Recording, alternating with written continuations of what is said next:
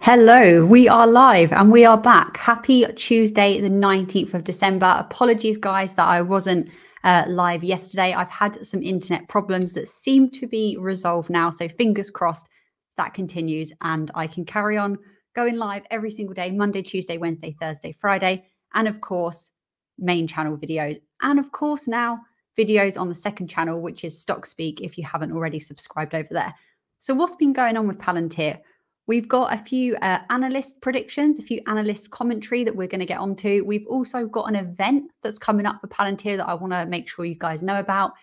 We have an interview that a particular analyst that I really like has given about Palantir. And then we've got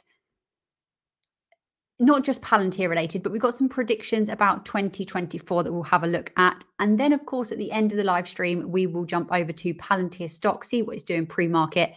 And then, of course, the live chat as well.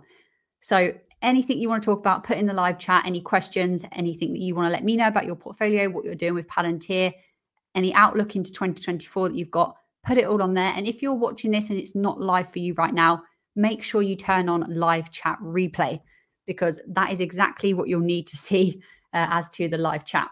So let's start with this. Let me share my screen here. Now, this is a little bit old now. This came out on the 15th, but I think it's very, very interesting. So if you remember on, when was it? Around the 15th, I guess it was, because this is when the article came out. Palantir got awarded an extra extension to their Army Vantage contract. We knew about this. We've spoken about this. And ever since that came out, different analysts have, said what they think about this. One of them is holding a very bearish opinion, and another analyst is very, very bullish on what's happened. So let's just take a look to see exactly what they've been saying. Hopefully this is big enough. Let me zoom in a little bit here. Zoom, zoom, zoom. There we go. So remember, this was Friday. Palantir shares moved higher at the start of Friday's session after the company announced a one-year extension of its partnership with the US Army program, worth up to $115 million. The provider of data analytics and AI said that the contract includes $35.6 million in initial funding and an award of $97.4 million. Palantir shares hit blah, blah, blah, blah. That's irrelevant, I guess, now. Palantir, which gains a significant portion of its revenue via government contracts, said that under the extended deal, it will continue to provide its open data and analytics platform and supply new AI-enabled capabilities and open platform infrastructure. So just to give you an idea, back in 2019, at the end of 2019, Palantir was picked by the US Army for a $458 million contract to power the Army Vantage, which is their platform. It's a very comprehensive data analytics platform to basically give the US Army the ability to carry out data-driven decision-making at a very high level. That's what it's for. Palantir was chosen to do that for them. The original contract was just for a base year. And then the Army retained the right to either extend and have optional years, or they didn't have to.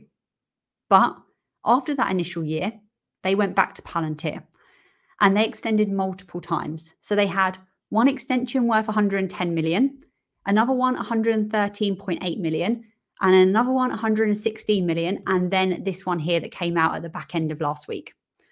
So clearly Palantir are being very, very valuable here.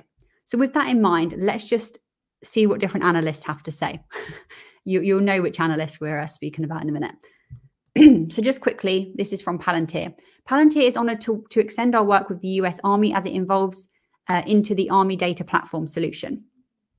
This extension is the evidence of the value that we bring to the nation's defense, including our joint efforts to provide more commercial technology providers the opportunity to equip soldiers with the innovation they need to meet their most pressing challenges. Here we go. Following the news, William Blair analyst Louis De Palma, which we've spoken about on this channel, and he's not the most bullish on Palantir. Let's just say that. Time and time again, he has made very bearish commentary on Palantir. He's reduced the price target for Palantir. He doesn't really think that it's a stock that you should be buying. Instead, you should be selling the stock, so on and so forth. And he was the guy that made the comment about Palantir before the Army contract, saying that they're not going to get it because of what he's heard from the US Army. It was very inaccurate. We've discussed this before. That's all been resolved from the Army themselves and Palantir now. But what's he saying now? So let's just see. So he's maintained his long-held bearish view of the stock, keeping an underperform rating on the shares. So he still thinks that this company is not good as a long-term position. He still thinks it's going to be an underperform. So he stated in a note that shares of Palantir may start to reflect reality over the next 3 months once it is fully digested that the US Army last night only awarded Palantir a short-term 1-year 150 million ceiling extension. So he's saying that it's bad because they only got the 1-year extension. But remember, they've been awarded a 1-year extension many times in a row. If Palantir wasn't the company that the US Army wanted to work with for this, would they have really carried on working with them and giving them this money and these extensions year after year after year after that base contract? I want to say probably not. So I don't really understand the relevance of this when the history says that they keep going back to Palantir. But hey, let's keep reading here. Their second largest contract on the book, the Army Vantage program. So he says, when the Army originally gave Palantir this contract in December 19, good memory, Hayley, I got that one. It awarded Palantir a 458 million 4-year deal, the analyst wrote. That deal ended yesterday. Not only was the duration for the new contract reduced, but the max annual run rate was even slightly downsized from the prior 160 million revenue run rate. Palantir will likely not even receive the 150 million, as the Army announcement indicated that it is just a ceiling value. The Army has track record of only awarding Palantir less than 60% of the potential value of ceiling contracts. And then he's given some examples here. So let me know what you think about that. And then on the flip side, we've got a very, very bullish analyst that time and time again has, I would say, really taken the time to understand what Palantir actually does, because a lot of analysts don't really understand what Palantir does, I don't think. So Mariana, she is a Bank of American analyst. And like I said, she's been very, very bullish on this position many times before. Well-known Palantir bull. So maintained a buy rating with a $21 price target on the stock. She and Bank of America have given Palantir a price target of $21 before, and they're maintaining that now. So this is not a new price target from them. They're just saying, with this new information, do you know what? We're still maintaining our $21 and we're still thinking that this stock is a buy. Saying that the 1-year extension was unexpected. And then she said this. The up to 115 million contract extension is in line with the annualized rate of the original contract award, but slightly below the annualized actual action obligation and 15% higher than the option year 2 to 3 average obligations. That was a mouthful, but I think you probably understand what I'm saying, what this is saying. So they've gone on to say, we think that Palantir has a strong position to remain a key provider of data engineering in this data-centric operational strategy. The recent contract extension and the fact that Palantir can add AIP capabilities to existing offerings support our thesis. So I'm imagining most people that are watching this live stream or this video right now are probably more leaning to agree with the bullish side rather than the bearish side. And do you know what? I just, at this point, given everything that's happened with this particular analyst, the bearish analyst, it's just hard to really, I guess, believe what they're saying after time and time again we've seen comments that are just completely not true. But hey, we have to make our own decisions. And there has been many times that, you know, the Fed have forecasted about interest rates, or analysts have said particular things about a stock and they haven't happened. No one truly knows what's going to happen. So we couldn't bet that Palantir will reach $21, and we couldn't bet that Palantir is a sell. We have to just make our own decisions based on our own research. And to me, I very much lean towards the side of this being a very, very good company for not only the midterm, but also the long term. So what else has been going on? Well, we've got this. Now, this isn't particularly anything that you need to know to change your investing strategy or anything like that. This is just a FYI if you want to, put this in your calendar so you remember. Basically, Palantir are holding a discussion series on AI in hospitals. So join us for a monthly series where we will be sharing our work and learnings from leaders across US hospital systems, including these here. And you'll probably recognize Tampa General, Cleveland Clinic, lots and lots of organizations that we speak about in terms of how valuable Palantir have been. So this is the first event, Tuesday, January the 16th at 2:30 Eastern time. I haven't tried myself, but you can maybe even, get the link to watch that in real time. Episode 1 is AI-driven operations, building a capacity command center. So these are the people attending. I can very much imagine that, I'll cover this after this event has happened, but I imagine we are just going to hear more and more about where the use of AI is going in the future in the hospital setting. And we already know that the healthcare sector is one of those sectors that Palantir are really, really growing in, really providing value in. Of course, recently we've had the NHS deal. That was another big catalyst ticked off for Palantir. And speaking about catalysts, I think that it's quite, okay, two things. One, there doesn't really seem to be any main catalyst left for Palantir this side within this year. We've ticked a lot of the big ones off. The Titan project has been extended. We're expecting to hear that extended, delayed. We're expecting to hear about that between January and March. So it feels like there's not a lot of momentum at the end of this year anymore. However, there is just a general Santa rally, if you will, across all stocks. And it does seem like a lot of stocks are, especially since the Bank of England and the Fed have announced about holding rates and rate cuts potential in 2024. It does seem like a lot of stocks are having a bit of a run up towards the end of the year, which does, it is a pattern that we do, excuse me, we do see time and time again how stocks actually run in December. So we'll have to see what happens with that one. But yeah, maybe some people are getting a bit bored. Some people are selling. Maybe some people are trading the position. And of course, then we're going to have earnings next year, which will be very, very interesting.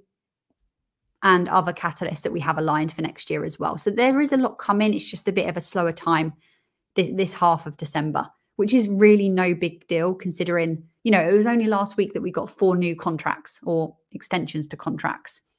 So now I want to show you an interview, but I'm going to have to reshare my screen. So let me do that now.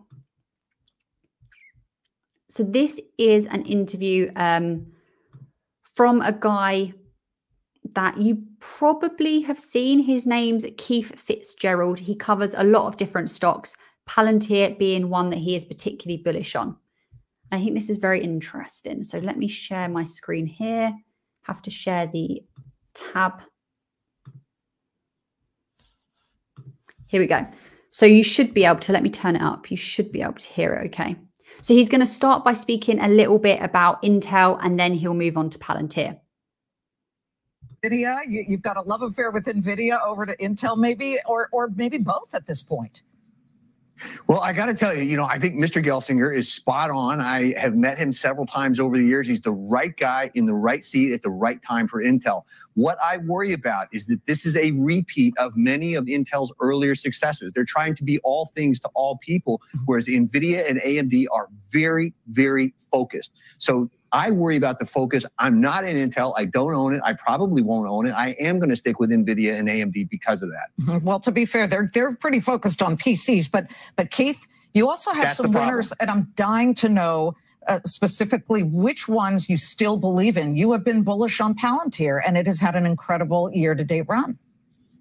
Well, thank you for remembering that. This is a tough business. It's very nice to hit one out of the park every now and then. I still am bullish on that one. I think that company is still getting started. The problem with it is not that people don't understand it, which is what everybody reports. They simply can't wrap their mind around AI. Consumers don't get it yet. That to me smells like opportunity. I think it's a $50 stock a few years from now. I swear I just saw a bird fly past your head, if that's a live picture. Okay, so what do we think about that? A $50 stock a few years from now. That's what he's saying. And also he thinks that it's not necessarily the problem that people don't understand what Palantir does, but more that people don't understand the true opportunity and the true necessity of AI, and therefore are not looking to the right companies maybe. Now, I do think that I completely agree with what he's saying, but I do also think there's a lot of people that don't understand Palantir. It's a very, very confusing company. It really is. And unless you spend loads and loads of time digging into it, it's not one of those companies that you can just explain to, a 10-year-old within one sentence, unless you really, really go back to basics, I suppose. $50 in a few years, I think it's definitely doable. I don't like to make price targets and price predictions because, no one knows, literally no one knows. But I wouldn't be surprised if we saw, $30 by the end of 2024. But of course, that really does depend on many things. It depends on Palantir's performance, obviously, but it also depends on the macro. That could come into play. There's many things that happen that are going to move a stock up or down. Sometimes the movement in a stock price doesn't necessarily make sense, and it doesn't marry up to what the value of the company, the intrinsic value, is actually saying. So who knows if we'll see 50 in a few years, or maybe even more, maybe less. I guess you just have to separate your time horizon from this. If you are very much planning on this being a short-term position, you're trading this company, which, everyone can do their own thing and that's fine, then you kind of do need to make these big bets. But if you are planning on Palantir being in your portfolio for 5 years, 10 years, even longer, whether it reaches 50 next year, 2026, 25, 27, I guess it doesn't really matter, as long as you know that over time it's going up because they are providing such value. And then you have to look at their financials and making sure everything is, healthy and in check over there. Are they hitting their goals? Are they hitting their forecasts? Is the demand there? We can talk about AIP boot camps and everything like that. But yeah, to me, I am still very convicted. It's still my second largest position. I've recently added a new position, which I'm sure you guys have seen that video. I wanted exposure to the gene editing and genomics sector. That's exactly what I've done. My plan moving forward, and I'll make a whole video about this, Tesla's still going to remain my largest position. Palantir is still going to remain my second. And then I'll start building up some other positions that I'm particularly bullish for. So next, this is interesting. This is really interesting. Let's take a look at this.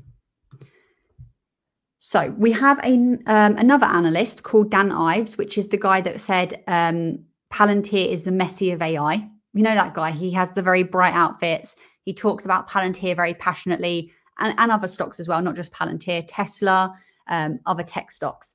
So he works for a company called Wedbush. I think it is. Is it even his company? I think it might be. Anyway, they've come up with a list that they shared on X. And in that list is kind of where they think the market is going in 2024. He also did the same thing last year and predicted 2023.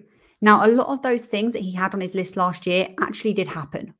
And, he's not really, I don't think he's really necessarily making like intricate price targets. He's more just saying, this is a sort of sector growth. This is the sector trends I expect to see. This is, maybe what this company will be doing and so on. But this is really interesting. And I read this and I agree with personally a lot of it. So let's see what he has to say. And as we're going through this, do let me know if you can picture some of these things actually playing out in 2024. I do think maybe not all of these will happen within the next 1 year, but definitely in the next few. Share screen. Here it is. So let's just work through some of these. We won't spend too long on every single one, but definitely interesting. So number one is AI goes mainstream. We believe AI is the biggest transformation in the tech sector in the last 30 years and is a 1995 moment, not seen since the start of the internet in 1995. We believe AI will comprise 8 to 10% of IT budgets in 24, up from less than 1% in 23, represents a 1 trillion of spending over the next decade. I think they're spot on in this, in terms of businesses, enterprises, even government organizations across the board will be looking to spend more money on AI. Surely there's no doubt about it. We're already seeing that happen, and AI will just become a bigger and bigger and bigger portion of their IT budget as a company, across all companies, I think. And this isn't sector restricted. We've seen this. Just looking at Palantir, you know, they are not sector restricted. Every company now is looking at how they can utilize AI to make their business better, to make them more productive, to make their top line grow.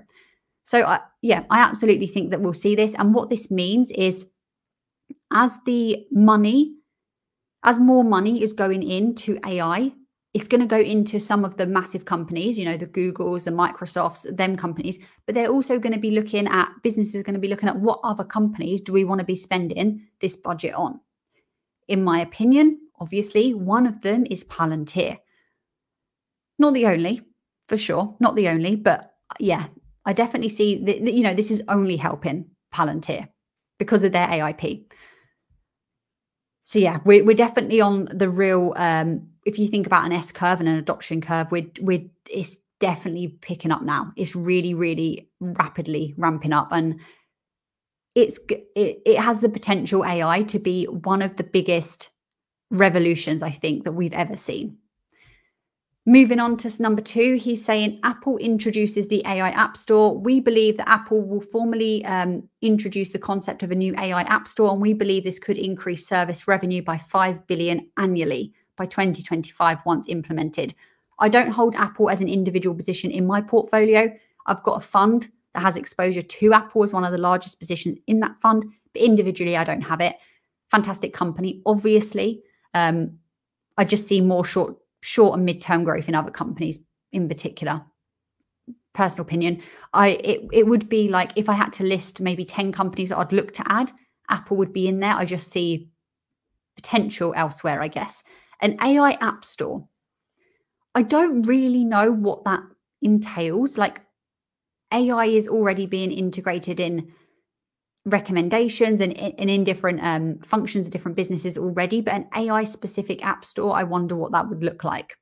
Then we've got mergers and acquisitions ramping up in big tech. We believe 2024 is set for a massive year of M&A in big tech, with Microsoft, Amazon, Alphabet all aggressively going public, and or private companies going after, to boost their product footprint. Software mergers and acquisitions could be historic in our opinion. Very interesting. So they're betting that some of the big tech names actually look to acquire public and private companies or merge with them. People have asked me time and time again on this channel, could a big company, like ones that are named there, actually acquire a company that is, you know, under 50 billion in terms of cap, like Palantir? I've said I don't think so, but, you know, they're betting on, Dan Ives is betting on mergers and acquisitions to have a massive role in 2024. So, you know, maybe we will see lots of this. But in terms of Palantir, I don't know if Palantir will be acquired personally. It would be a big shock if they were. Next up, Tesla introduces a sub 30K vehicle by the end of 2024. We've already had an interview that very much points towards this being the case. 2024, I think so. I think we'll at least know a lot more about it. Whether it will be fully, you know, ready to go to customers by that date, I don't know. But we believe Tesla will introduce a sub 30 car produced out of Mexico that could drastically change the volume game for Musk & Co. looking ahead. Again, this is something that I've spoken about time and time before on this channel. A sub 25, sub 30 car, mass affordable vehicle for Tesla will be humongous for so many different reasons. It will be absolutely massive. It will be a very, very strong catalyst for this company and this stock. We all know that my opinions on Tesla and the conviction that I have for this company moving forward. Whether it's actually produced out of Mexico first is a different matter, but ultimately, where will it be produced? Yeah, absolutely. So then 5 tech stocks are up 25% in 2024 is the next one. We believe tech stocks will be up 25% in 24, led by a solid enterprise spending trajectory with AI as a major catalyst in the soft landing. So they are actually predicting that, hey, we will continue to see a bull run in the tech stocks moving forward. This is a really split thing right now. Some analysts are saying, do you know what? Tech bull run will continue. Others are saying the big stocks will do well, but they won't do as well as the small caps. And then other people are saying, nope, that we're not going to see the same thing happen in 2024 as we have this year. So very, very split, very split. Number 6, Apple buys ESPN. I think that's a big sports channel over in the US. I hope that could be really wrong. Haven't really looked into this one too much. We believe the answer and the shoe that fits for Apple is the golden ESPN asset, which potentially may be on the table in one form or another. Okay, and then we're talking about Disney here as well. 7 is particularly interesting, in my opinion. Cybersecurity is the best subsector of tech. What do you guys think about that? We've seen, like, look here, that's CrowdStrike, right? Yeah, CrowdStrike. That would have been a bit embarrassing. Has had a phenomenal year. What's CrowdStrike done year to date? 151%, just over 151.5% on the year. So they've said, while the past year we have seen some ebbs and flows around deal flow and the transformational shift to the cloud puts the cybersecurity sector in. And so what they are saying is that out of all the tech sectors, the best sub-tech sector will be cybersecurity, and these are their top picks. What do you think about that? Are you betting on any of these? Have you got any of these companies in your portfolio right now moving into 2024? Personally, I don't, but it could be something that I want to look at. Then we've got Magnificent 7 will lead tech higher. We believe that the Magnificent 7 will have another robust year in 24 and lead tech higher, with the core group of stocks set to be up 30% with AI front and center. So they are very much in the camp of we will continue to see a bull run across the Magnificent 7. And these last two, we won't talk about too much, but I'll just read them. Musk raises additional capital for X and goes for a super app concept. He's always said that he wants X to become a super app. He wants it to be able to do everything. Money transfer in, social media, like the lot. So they believe that's going to happen. And Microsoft and Apple will be on the 4 trillion path by the end of 2024. We believe Apple will be the first 4 trillion company, followed by Microsoft. Okay, do you guys think that that's going to happen? Do you think that it will be Apple, then Microsoft? Do you think Nvidia will come before one of those? Yeah, I don't know about that. Potentially could happen. So let's now quickly look at what Palantir stock is doing. So we'll just refresh this quickly. We'll zoom. Here we go. So pre-market is up, but not by very much. So pre-market $17.96. So it looks to be just hovering under that $18 per share region. In the last 5 days, it's been a bit all over the place. It's very much been, at points flirting with $19. It's been getting there and then it's been coming back down. It's not been able to close at that position. It has really been a little bit all over the place. And 1 month actually down by 16.4%. What is going to happen with Palantir moving into 2024 and for the rest of 2024? Like we keep saying, no one truly knows, but just decide if this is a long-term play. And if it is, then you've got to make your decision as to what price are you comfortable with accumulating shares. Okay, now I'll check in on that just before we end the stream, but let's go over to some comments. Who have we got with us today? Okay, we've got some people that are come to the live streams quite a lot. So as always, guys, I appreciate you being here. I recognize your name. We've got Mickey in the house. Thank you, Mickey, for coming. John, Midwest, Fast Eddie. Glad to see your internet is back. Yeah, me too. It really goes to show you how much we rely on the internet. Like I've spent the past 2 evenings watching Home Alone DVDs using the PlayStation 3 or 4. Don't even know which one I've got. Which, it's quite nice, to be honest. It's quite a nice break not having the internet. But hey, I'm glad it's back. I think all of these predictions on Palantir stock prices boil down to its earnings report. Yeah, we're going to have an earnings report coming very, very soon after the new year starts, February, I believe. So we're going to have to see what comes out of that earnings. I think I'm going to make a video actually before the earnings coming out, talking about what I think will happen. Good morning. I'm up 47% year over year. Tony, is that your portfolio as a whole, or is that just Palantir? Let me know. Let me see what my Palantir position's doing right now. Let's have a look. Let's see. Log on to the older Trading 212 app. Okay. So in total across not just, so since I started investing in this platform, which was April 2023, so April this year, my Palantir position is up by just under 40%. So it's been higher, it's been lower, but at the moment 40%, which is great. You know, outdoes the market, which is good. Singapore, very cool, very cool. I hope you're having a lovely evening. Right, John. I saw a comment that you have sold Palantir. What's going on? So your portfolio is pretty empty, but you're ready to invest. John, let us know. What's going on? What are you doing? What's your plans? I want to hear all about this. Very, very interesting.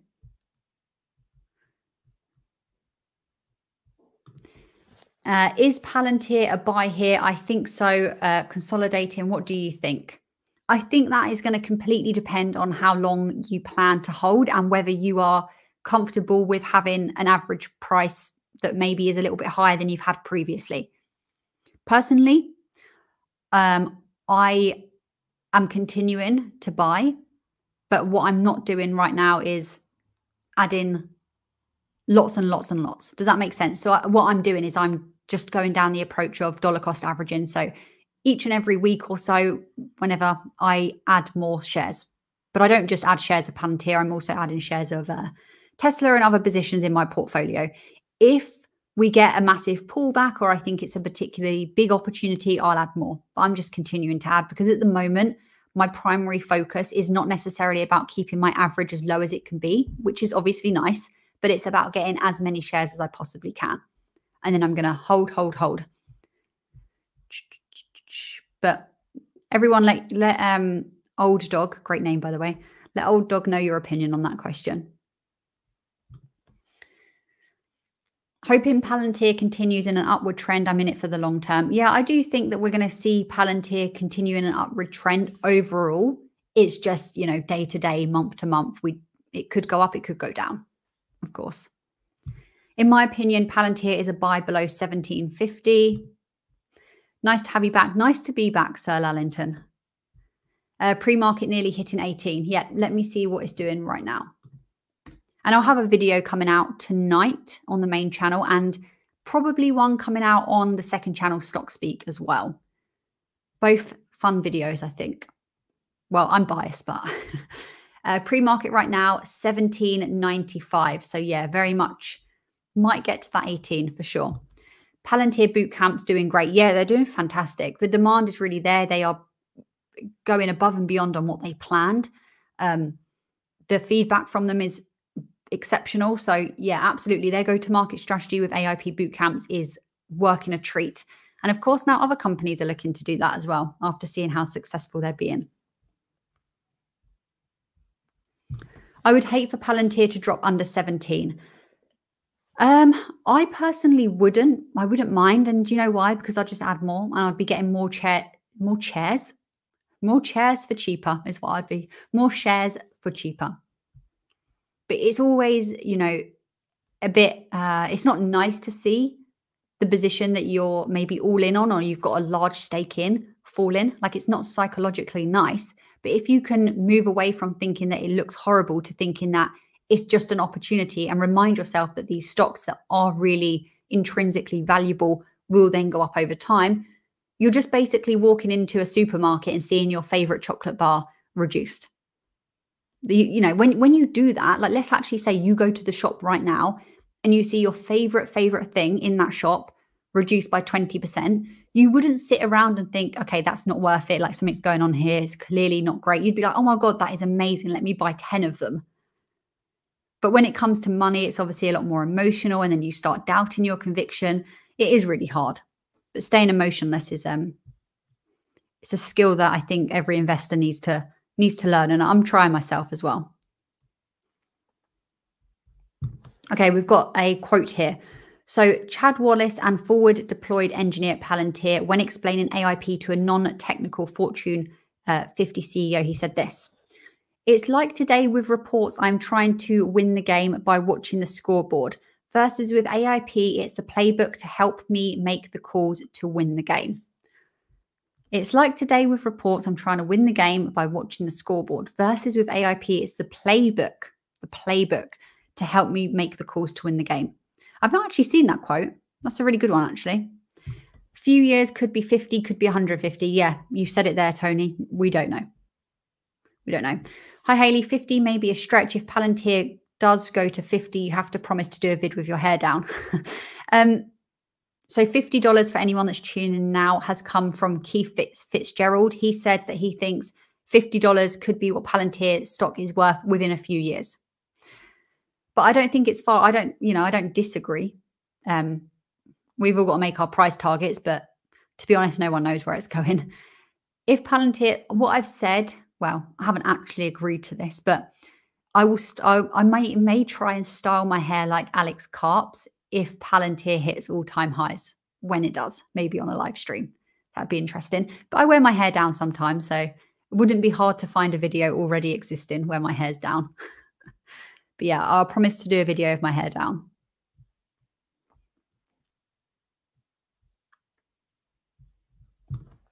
Why not? This is one of ARK's funds. So this is their genomic fund, which has many companies within that sector in. So why am I not buying that if I want to have exposure to that sector? I did want an ETF, and that is one of the ETFs that look particularly, it has a lot of companies in that I've done my research on, and I do like the look of. However, that ETF is not available on my platform. So I couldn't get it, basically. But my plan is to keep researching the sector, keep researching the different companies, build my exposure, and I'll see what happens in the future. But yeah, I absolutely think it could be massive. Oh, okay. Yeah, I do know who that guy is. I do know who that guy. Now you've told me his surname. Love having my pension in the S&P 500. It keeps rising. Yeah, it's doing really well at the moment. And I'm going to make an end of year.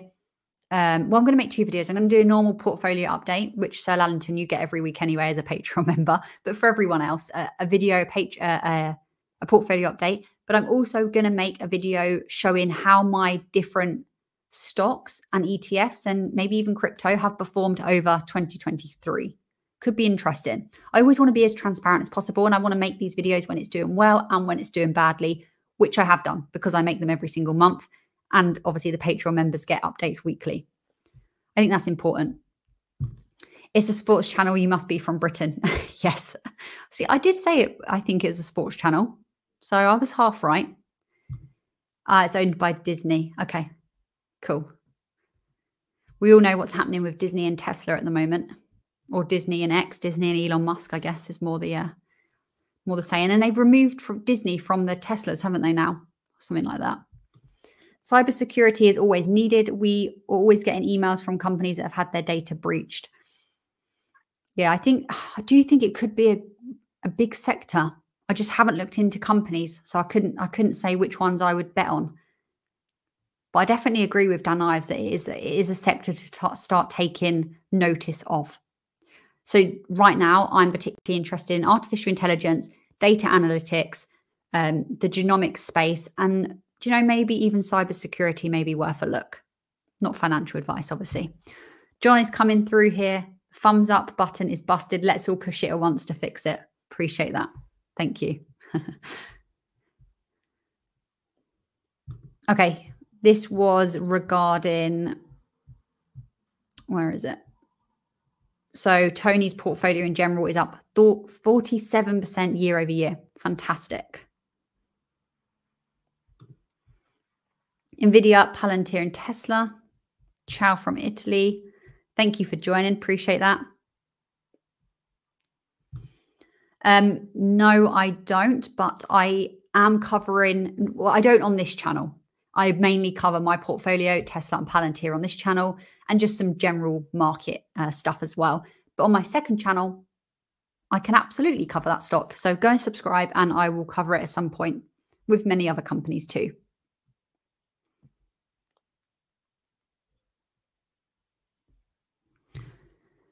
I watch other investors and they love Costco. They say it's overvalued. Not one I have in my portfolio. Not one I have.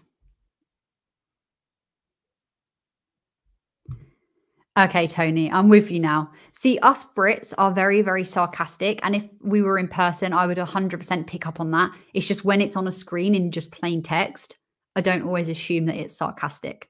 But yeah, I would very much love it to drop short term as well. Do you think dollar cost averaging is the right approach for Palantir? Again, it's going to depend. For me, it's the right approach because at the moment, my primary aim is to get as many shares as possible. And the way I'm doing that is just by averaging in. Obviously I want my cost average to be low. My cost average is very decent because my strategy is to continue to buy at, every single week pretty much, which means sometimes I buy slightly higher, sometimes I buy slightly lower. On average, it balances out. However, because I also tend to buy more when it's lower, that brings my average down a little bit. If it's the right approach or not, that's really subjective, really subjective. You could say that actually, well, there's actually people that purchased a lot of their shares around the $6, $7, $8 range, and they're not really buying now. Of course, they are, depending on how many shares they got, they will probably do very much, they will be doing better than I am because their cost average is so low. But it depends on the long-term horizon. It depends when they're actually planning to sell versus when I'm planning to sell, when you're planning to sell. It really does depend. And it depends on your emotions involved as well, because for some people, dollar cost averaging just helps them know what they're doing and have a strategy and just back off a little bit. Whereas people that aren't following that and are picking and choosing when they're investing, if they then get too emotional, that could really cost them. But if they got a price that they're willing to only buy under, again, sensible. I think it really depends. But we don't know what's going to happen, do we? So it's hard to say. Like if I were to say that I'm only buying Palantir under $10, right? Let's just say that was my opinion. That was my strategy. I don't know, like no one knows, if it could even go below $10 again or when that would happen if it did happen, which means then I've probably not had time in the market. I've tried to time the market and not been in the market for all of those months or for however long. So yeah, I don't know. It's hard because ultimately what you want to do is Blake, you read my mind. Ultimately what you want to do is you want to buy as low as possible and sell as high as possible and make your return as large as possible. But it's just actually doing that. Make sure to use the calf conditioner. Yeah, I've stocked up. I'm ready.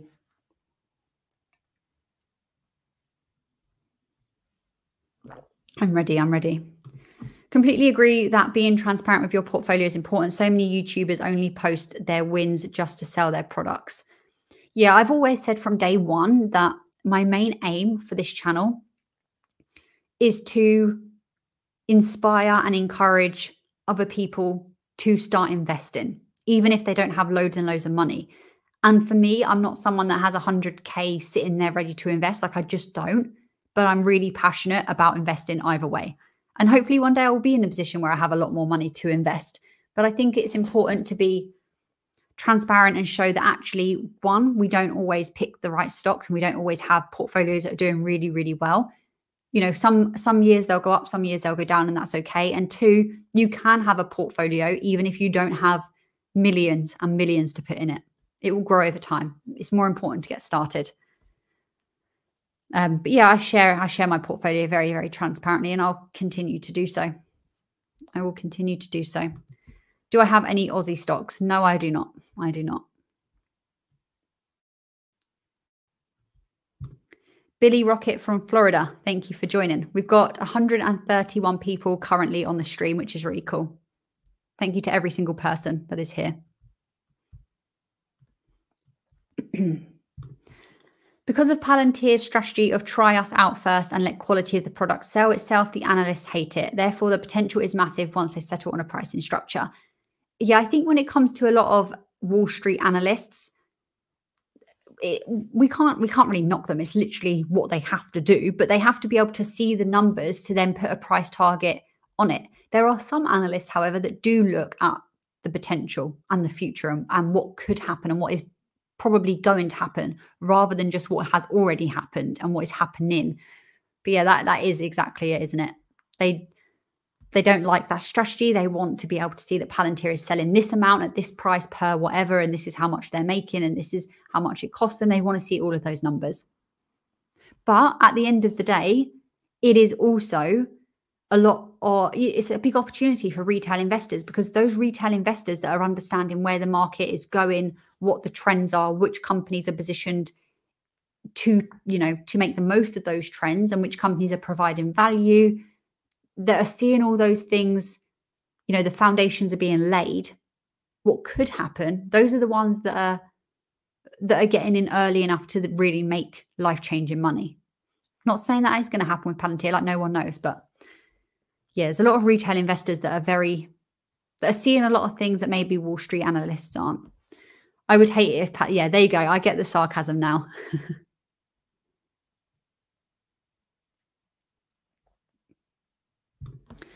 What would be your ideal Christmas present in stocks and shares? What do you mean, Sir Lallington? Please clarify, and then I'll answer. Are you asking me what? I don't know. I want you to clarify. Another Patreon member. Thank you for coming. I'm enjoying your new channel. I love a good Christmas. Thank you. New channel, Stock Speak, talking about lots of different companies, not just Palantir and Tesla over there, but Palantir and Tesla will probably be included in videos as well. Yeah, I've got 3 videos planned for this week that I'll get filmed and get out on that channel. Probably one tonight, as long as I have a chance to get it sorted and turned around in that time. But I'm really liking it. It's a fun channel.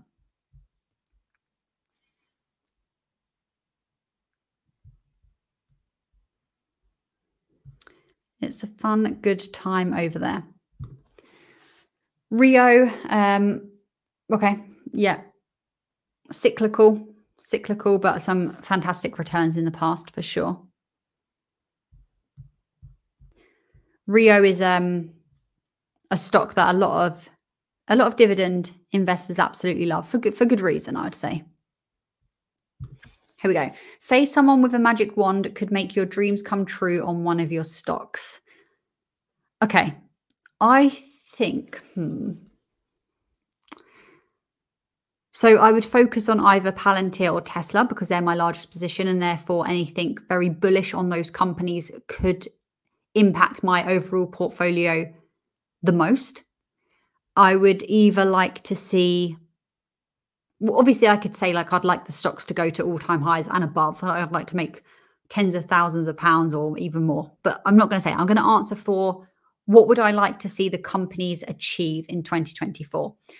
I would like to hear that Tesla is indeed going to start mass producing that affordable car. I think that would be absolutely massive. I would also like to hear that they're making progress on FSD to the point where actually it's so hard because of the regulatory barriers here. But it would be cool to see that they're actually starting to build out their robo-taxi fleet. And then on the side of Palantir, I guess the biggest present would be amazing earnings across the whole of the year, like knocking it completely out of the park. With that, AIP monetization. That would be good. That would be what I'd pick. But of course, if I could just have one thing, it would be that these positions do phenomenally well and my portfolio goes whoosh. That would be the best. Thank you. I'll wait patiently. Pay great dividends, blue chip stocks. Yeah, and have a look at these companies in terms of, are they, what's their what's their dividend stability like? Are they able to increase dividends year on year, or are they cutting them some years and then increasing them and then stopping them altogether? Obviously, it's going to depend how much you rely on dividends. But if you are investing into dividend stocks for the point of dividends, then you want some stability there.